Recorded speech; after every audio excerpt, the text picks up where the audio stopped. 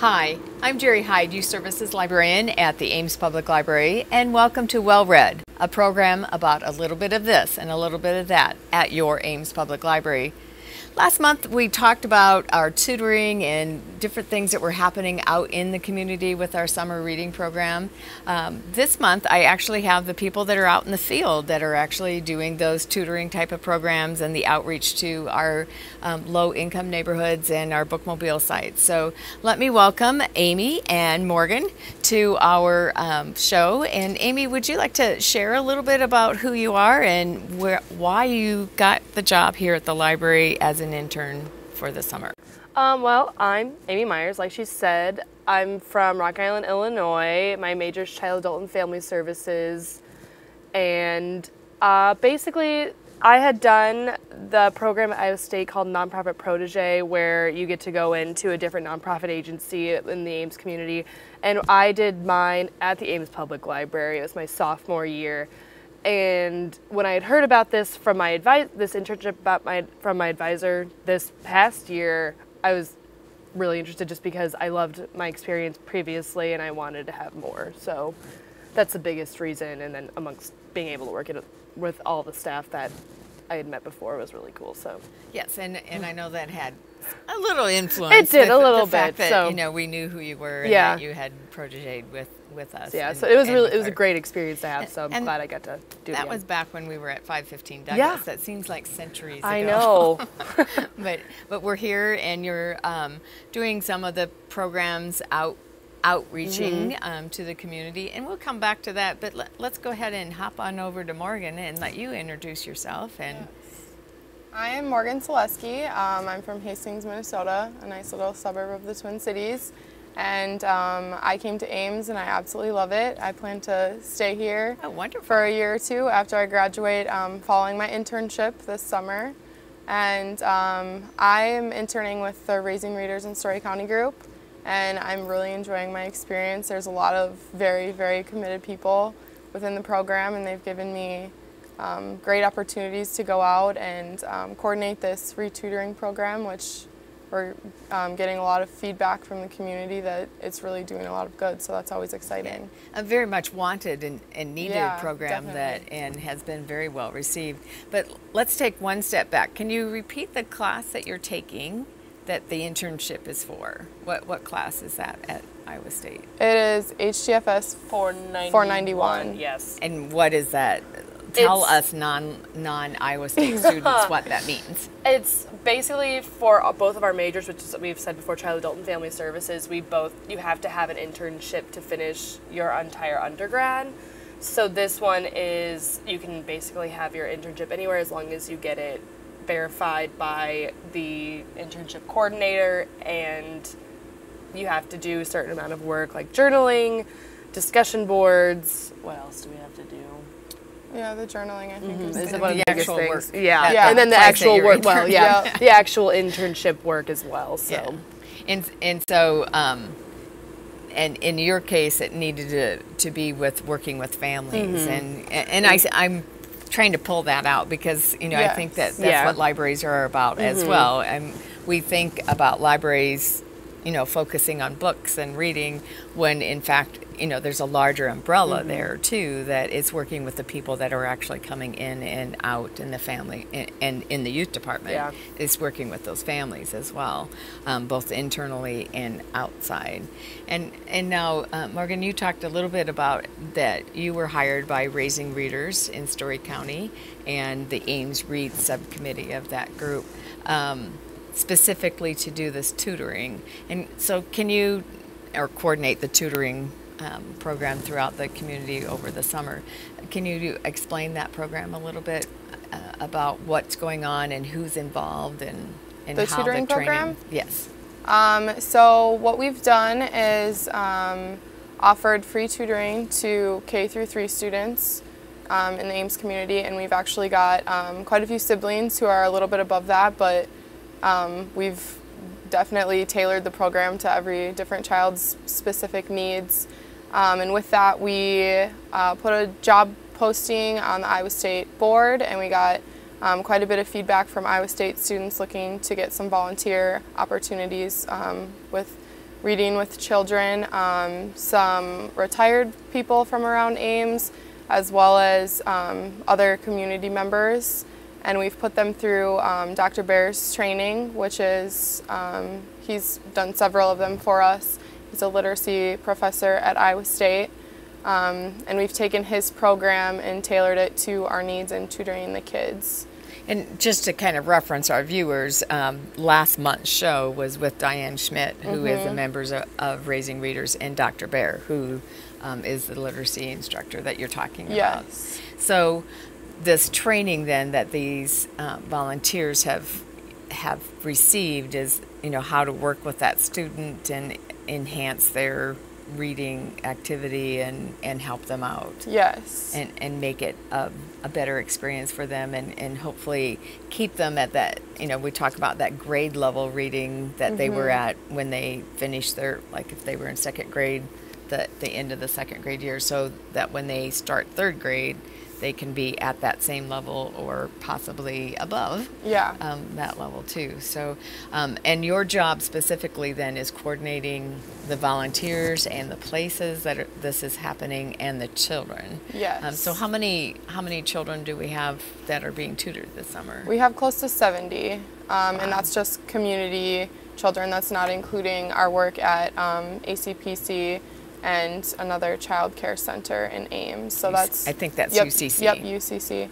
So that's just including families from the Ames school district who we were able to get the information out to. And we actually have a couple of children who aren't from the Ames school district, but who are in the Ames community. So and then when does this all take place? Is it during the day, at nighttime, or? Most of them are during the day for either an hour or an hour and a half. We have one location that is at Bethesda Lutheran Church, and that takes place in the nighttime hours. We found a lot of parents really had a need for night hours. They really wanted their child to get that one-on-one tutoring, but had prior engagements, whether it be childcare or just busy schedules, so we were able to accommodate that, which was really good because we have quite a few families at that location. Yeah. And I happen to be a substitute tutor, and I was at the Bethesda, and it's a very nice space that they've given us to use during the course of the summer. And I know the families that arrived, and you know, the family that I helped, the young man that I helped, was very, very excited about doing the reading reading with me, and we had a little activity that they got to create. You know, we read, of course, but it's more than just reading the books too. It's that relationship with that book, and so we had a little activity that we had 2 cups and a paper clip, and I think 3 paper clips and a pipe cleaner and a straw, and then he built something out of it, and then we wrote about it, because the writing about the experiences is important as the reading. So that it's that holistic approach that is very cool. And his eyes were just all lit up. I mean, you could just see how happy he was that he was being successful. And so I was very excited. Yeah. It gave me quite a bit of fulfillment as well. Yeah, and we found that kids really enjoy and are kind of surprised that it's not just sitting down and reading a book. We have different activities, like you said, that they get to write a story about, or while reading a book, you know, stop midway through and have the child attempt to make their own creative ending, and then they get to keep those in their reading folder and read them back to their tutors. So they just think that it's the craziest thing that they get to finish the ending to a book and learn that way. Yeah, and again, it's a great skill to have at your home too. Not necessarily. It's not so important to read that book from page 1 to page 40 or 50 or whatever it is. It's that experience, that interaction. The research, you know, shows that will empower that child more to be a better reader in the end. So, yeah, no, it isn't doing worksheets and filling in the blanks and, not at all. And being tested about the book. It's really an experience, a positive experience for the kids to. And so you talked about the number of kids, and so how many volunteers do we have approximately? They're also being volunteering, being tutors and coordinating and. Community volunteers, we have about 60, so that includes some Iowa State students and just the community members like I mentioned. And then we have about 10 America Reads, America Counts students, which is a work-study tutoring program through the university. So they actually get wages for their work with us, and they've been great to work with. They're at one of the sites that I supervise, and they have prior experience and new ideas that they're able to bring, which is always great, that they have different activities that we can do with literacy, and just so much excitement because it's something that all of them are very involved in. Yeah, and we've been doing now the coordination. I know that it has taken a little bit longer than what we thought, but it's really getting kicked off and rolling. The ball is rolling now. And how long will it go through then? Until August? Yep, until mid-August. Mid-August. So we wanted to give the kids, as well as a lot of the tutors and the teachers who are creating the lesson plans for our tutors to use that week or two break before school starts, to kind of have some downtime and be able to settle into their school schedule. So is there still, if I had a child that I wanted to have some help or some tutoring to be done, what would I do to go about getting that done, or is it too late? No, it's definitely not too late. We still have slots open in most of our locations and are very accommodating. We still have tutors who are willing to take on another child. They're really invested in it. So to contact either myself or Diana, and we can work on getting that into place as soon as possible. And so where would that contact be at? If you want to share with our viewers how they could contact you. Through email is probably the best. Okay. I have my email is morganselesky@gmail.com. Okay. So that's probably the easiest. So as way. soon as they can to get that started. Absolutely. And I think it's also neat that we have it in different areas of the community, so and at different times. So hopefully there's a time and a place that will match up with the time and place that your child will get. That's wonderful. It's a really wonderful thing that is happening in the community.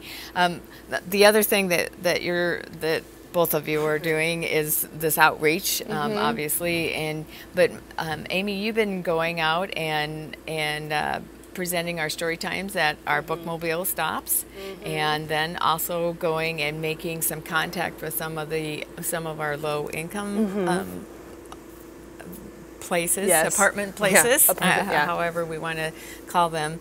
So can you tell us and share a little bit of your experiences that are happening at like Laverne and Old Orchard and the Eastwood? Well, so far I have my bookmobiles that I've been going to, story times that are really fun. I've been kind of going with the themes of all the summer programs. Like this week is Animals Underground, so I'm doing stuff with gophers and I'm making hedgehogs for them and stuff. It's pretty fun. But story times, I go to Sawyer, Old Orchard, and what was my last one? Fairway is my other one on Monday, Tuesday, and Wednesday, and it's about 6:30. And we sing songs, do crafts, do flannel boards, which are always really fun for me. And then I'm also going out to Laverne apartment buildings, Eastwood apartments, and Windsor Point, and doing similar activities as my story times with the kids. So kind of taking the program to where the kids are at. Which is really great for the kids, since they might not be able to make it to all the bookmobile story times that are in the community. So yeah, and transportation's always an issue too when you have a daycare or what, you know, there's lots of issues that go to and that. parents working and stuff is always a problem. And I know that we've done a big quote unquote kind of celebration type of thing at Laverne and Eastwood and Windsor Point, where we went and did some crafts. Yeah, which was fun. Kick-started with the bookmobiles, so they were able to check out some books and start the reading program. And those were very well received, and I had a good turnout. And I had a good time. You had a good. I think we all had a good time. The worm chocolate pudding things went really well. I think the kids loved those. But that's also a program where you're repeating it and going back to the different apartment buildings to kind of build that relationship and give them that positive experience. Definitely. I've already gotten a few really good relationships with some of the kids just by a couple of times meeting with them. So It's been really fun so far. It's really neat that and again, that the reading isn't just about reading Yeah. the book. It's the reading is the experience, the whole experience in Definitely. developing. But I wanted, you talked about the bookmobile. We did have a change in our bookmobile stop because you were on Friday evenings going to University Village, and unfortunately due to the changes and the safe places for us to be able to go when there is a storm or whatever, we're not able to go there anymore. But do note, viewers, that we are working on finding another spot and a place for our bookmobile to go in addition to there or someplace close. So we are working very hard on that. But the other events that you're attending are our family events in the park. That seem you're helping with the reading programs Yes. and checking them out. Tell us a little bit about that experience. Well, it's Monday, Tuesday, Thursday, and Friday. We're in different parks throughout the community. Brighton, what are all of them? I can't remember all the parks now. Innis Grove, And Daily Park, and then Bandshell are all the 4 parks that we're going to throughout the week. We're there Mondays from 2 to 3, and then the rest of the week is 9 or 10 to 11. We're there at 9. I'm there at 9, almost. All my hours are getting messed up. But basically there's a whole bunch of little programming going on this week since we're doing Animals Underground. I'm not exactly sure, but I know we're doing stuff with bunnies and other little things like that. And then I am running the summer reading program table in which kids can bring their programs they can either sign up, they can get their prizes there, and they can start doing their bonus prizes if they're already there. So they can basically do whatever they need to do that they do at the library out at the parks. So, which is really nice. And so this is a program we've discussed, kind of showed this to you viewers before on our show, but it's still not too late. This goes through the end of August, and so you and your child can still create the paths and read along the way and earn the prizes along the way. And for those of you that are already done with the prizes, which we had on June 5th, like 5 days I've after had a the lot of program kids that have started. come in. We have some wonderful sponsors with the cookie at Subway and the pie at Village Inn and Wheatsfield Fruit Leather, the apples at Hy-Vee, but also our Ames Parks and Rec has been just fabulous this year, letting us use the parks as well as the pool party that we'll have at the end of the summer and the ice arena passes that we have. And then, of course, they get at the very last trail is the book that they get to have to permanently have in their home, so they don't ever have to worry about returning it, and they can have it wherever they want. But if they get all that done, they can do this bonus card to get their bonus prizes or chances to win those bonus prizes, and work on this all summer long. And so are our tutoring students as well. They're working on their reading programs and getting that free book to keep at the house, because that also is a very important part, is to have that book always available, that important book that they've chosen themselves, that is their right reading level and for them ready to read whenever they would like to, whether it's in the middle of the night or right away in the morning or midday. It's there, and they don't have to worry about returning it to the library or getting any fines, which that is part of the library experience at times, but not the positive part that we always like to promote. But so it sounds like we're doing really wonderful things, and I can't tell the viewers and you all enough that we couldn't do this without having our extra helpers, our interns, and these ladies are doing a fabulous job this summer, empowering our community, because it does truly take a community to raise, or a village to raise a child, if I go back to that saying. And these two ladies are doing a fantastic job in empowering our readers, or soon-to-be readers, to be successful in that manner. And the library thanks you, and I know, speaking on behalf of Raising Readers, since I'm on that board too, and Ames Reads, that they thank you as well. And our community thanks you. So good luck with your future, and so we'll see you a lot yet during the course of the summer, and so thank you very much.